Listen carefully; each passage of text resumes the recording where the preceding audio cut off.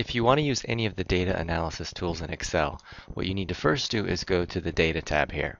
What you're hoping to see is in the upper right corner here, there would be a little box that said Data Analysis.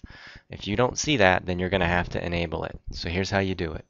First, click on this Office button in the top left.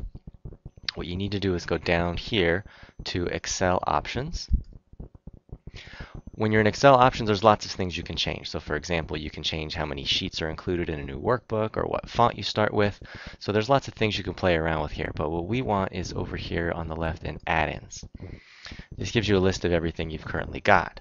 We need to manage those. So go down here where it says Manage Add-ins and click Go. This is a list of all the things that you could possibly do. All you need to do on this one is the Analysis Toolpak. This will help you for regressions and histograms and random number generations and all kinds of things like that. Once you click that, you'll see instantly this Data Analysis tab shows up. And from here, you can do all the stuff you want. Correlation, random numbers, regression, testing, all kinds of things. If you are using a lab computer, for example, that hasn't had the data analysis enabled, then just follow those steps and then you'll enable it. Once that's done once, you shouldn't have to do it any longer. It should remember that it's always there.